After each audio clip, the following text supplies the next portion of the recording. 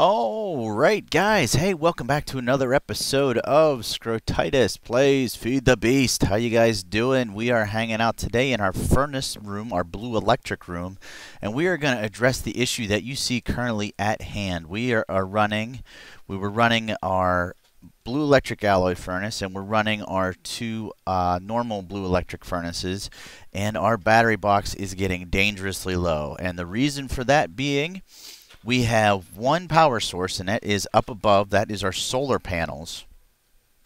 Other than that, guys, we got nothing. And that's actually going to be a big problem for us because it's going to end up sucking this battery, and we'll have to wait till morning to get more power to be able to smelt anything in our furnaces. So that's a big problem. So what that leads us to doing today is making thermopiles, and it's the second option for power in Red Power, or I'm sorry, in the Red Power mod pack. But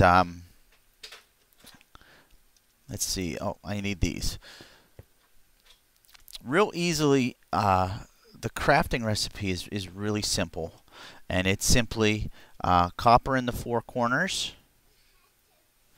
You got these blue doped wafers on either side. You got this in the middle, and you put some tin up, and that's not it. Oh, tin, that's why. You put iron up here. And there you go, guys, thermopile. We're going to make all 8 of those that we can. Okay, and we'll save our iron for something super awesome that we do later. Don't know exactly what that's going to be right now, but it will be super awesome. I promise you that. So anyway, what we need to do is we need to grab our blue alloy wiring, which we're going to have to make some more of that. I thought we had another battery box somewhere. There it is, in our miscellaneous box, which you can see is quite full. We need to set up a lot more of our sorting. But let's go ahead and get started with where did it? Sorry, guys. I need to make some more of that blue alloy wiring because we're going to be running that a good bit. I'm looking for. There it is. Wool. Let's make. What can we make? 24 more of those. That will work for me. Just surround it with wool if you guys didn't see this recipe before, and that gets just 24. The 10 we already got, we should be good. Alright, so now we are building this actually directly below here, and let me explain to you how a thermopile actually works, okay? What this is going to do is allow us to generate power at all hours of the day. And what's kind of neat about a thermopile is that it is actually the same output as a solar panel, but solar panels can only run during the day. So the bonus with these guys to give them time to catch up is that they run 24 hours a day, or 20 minutes in a Minecraft day, whatever it is. They run night and day in Minecraft to allow the power to catch up. So what we're going to do is just make an array of these guys. And oh, I don't want to show you guys what's down there because that's going to be in an upcoming episode. But let's get rid of this guy first. He is kicking our butt. Holy cow.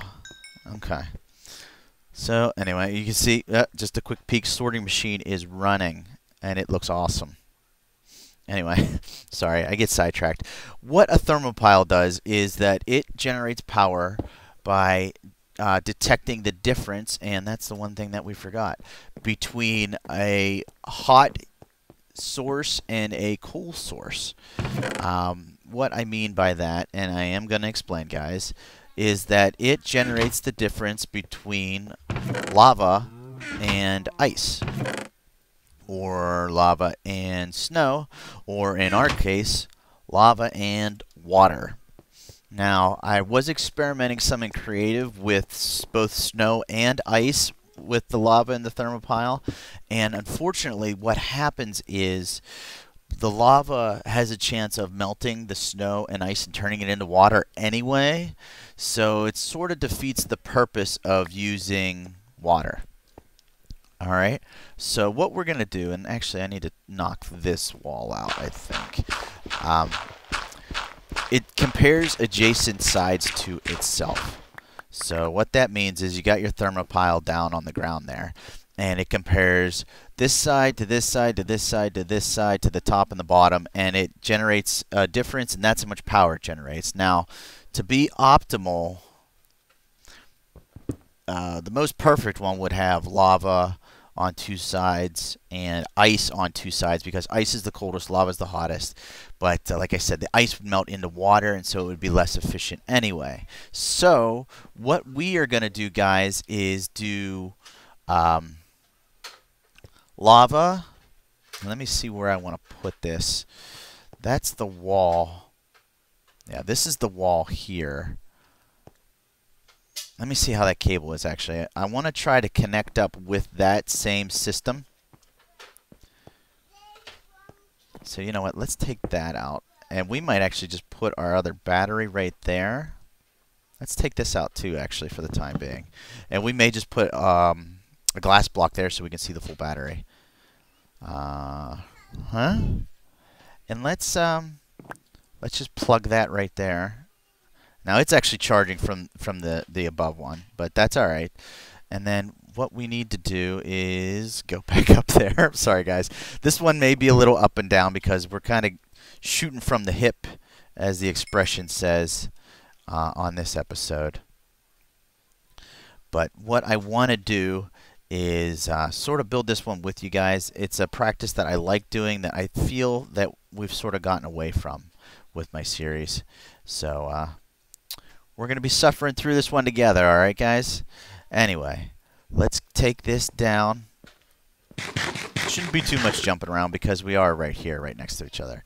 And what we're going to do is run this down here, and we're going to run our cable, there it is, right down from there. And that's going to allow us to power that box. Boy, these guys like coming over there and do not like me at all. Come on, let's go. Your brother earlier kicked my butt, but I'm ready for you now. All right, so let's see. How do we want to do this? I think if we do it like this, is that going to be too close to those stairs?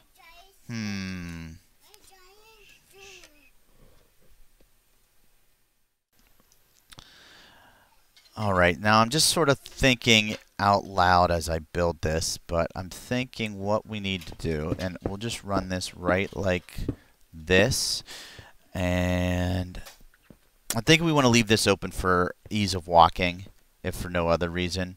So yeah, no, that was where we want that. And what we're gonna do is actually dig out below each one. We're gonna have 1, 2, 3, 4, 5. All right, 5 for the time being. We made 8, and what I ultimately want to do is stack them on top of each other. Come on. Oh, I'm out of room. I want to stack these guys, so let's throw that there, and you know what? Free up a little bit of space here real quick. There's that. Of course I pick up the cobble. Give me that. There. All right. So now let's start getting our lava in there, and that'll free up some space. And the thermopiles are going to be sitting on top of each one of these lava buckets. Okay? Lava there. Lava there. And I actually only have 5 lava buckets. That's why we stopped at the 5. It actually works out pretty perfectly. Let me go ahead and dig these out. And that's going to be this. Okay. There. And we need that to go there, there, there. And that's my wife, guys. Hold on 1 second, and I will get right back to you. Alright guys, sorry about that, but we are back, and I've just done nothing important, just a little dressing up of the area. I think it looks pretty nice. We're going to continue that pattern there and then do an archway here, I think, maybe, possibly. I don't know. Anyway, like I said, that's not really the important thing. What is important is our thermopile system, okay? So, let's get right back into this. That actually I might keep there. And a little infinite water source. I don't know. Maybe not. Maybe not. I don't know. We need to finish that wall there too. Actually, let's do that real quick. Sorry, guys. I know this is not a priority, but if I don't do it now, I'll probably forget about it. So if we just get that put in right there, and yeah, those need knocked out too. Perfect. 1, 2. All right. So back to our thermopiles, and what I did was I made this water source down here so that we can, so we can place our thermopiles and start getting some business done here. All right. So, and you know what? The more I think about this, we're gonna have to do it this way. I don't think you can place stuff on top of lava. So let's go ahead and place dirt in. Oh, wait, no. I'm not going to be able to get rid of those. Let's do it this way. That was almost a disaster. This way. And we should be good there. Okay. So, like I said, a thermopile works by using the difference in temperatures between hot and cold and generating power. So if we go ahead and put our thermopile right there, and there, okay, all of a sudden our area is getting safer again. We don't have exposed lava, which is cool. There,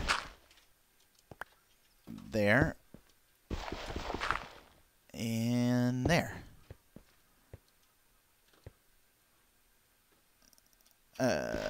Yeah, that's right. Okay. Oh no, dang it! I need to take these back up. Hold on, I forgot to put water in there. Shoot, how am I going to do this? Oh, well, we'll just have to do it from the top, dummy. There. All right. And we'll take these blocks out. That would work, wouldn't it? And we'll get rid of this. Like I said, shooting from the hip here, guys. And that. So let's go ahead and start filling in our water.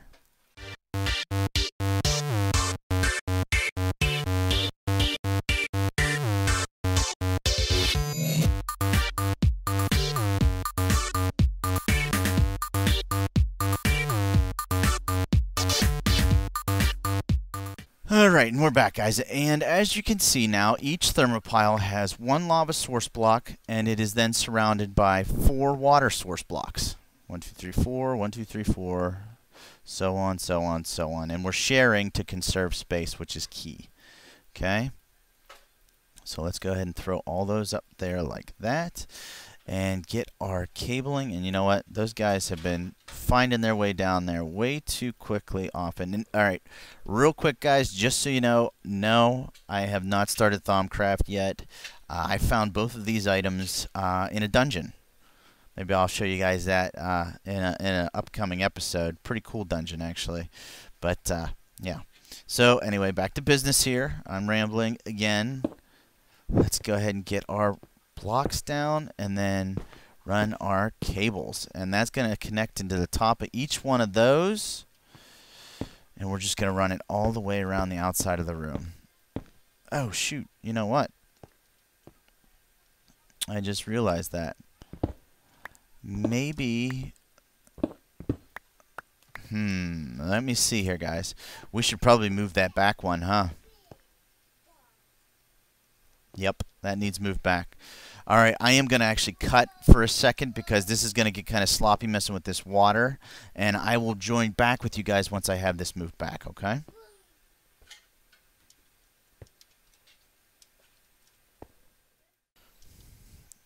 Okay, guys, we're back, and you may notice that I did not change anything. The reason for that is my measurements on this wall would have been off then too. And it just would have been too big of a pain in the butt, honestly. So we're just going to leave it that way. But there. That now connects to all those and then goes up our wall into our second battery box. So what's kind of cool about having 2 battery boxes next to each other is that they pull power from one another, which is cool. It also means that they can get power from both the solar panels during the day and from the thermopiles at night.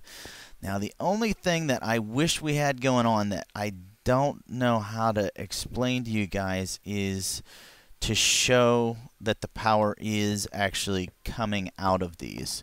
So let's go ahead and see the sun's coming up now, so that's not going to be very helpful. But let's throw these in here and throw this in here and see how our power levels do. Do we have anything we can do in here? Let's grab some more of this. I want to try to use as much of this power as possible before day comes so that we can get an idea of our power source. Okay, we sort of see everything getting drained on, but it's not dropping the way it should be. You know what? Do we have anything we... the sorting machine's actually going too. So those should be firing off as well. Sort of get an idea there of how everything goes. The sun now is probably high enough that it's charging the solar panels though, so, well,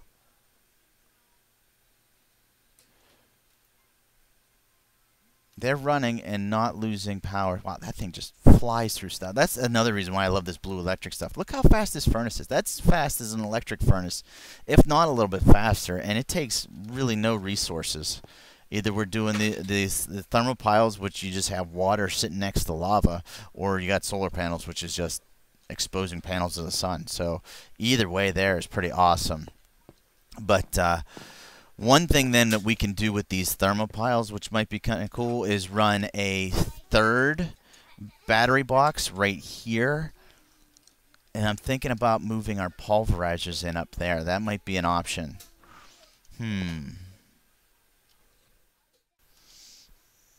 Alright guys, so hey, that's our thermopile setup.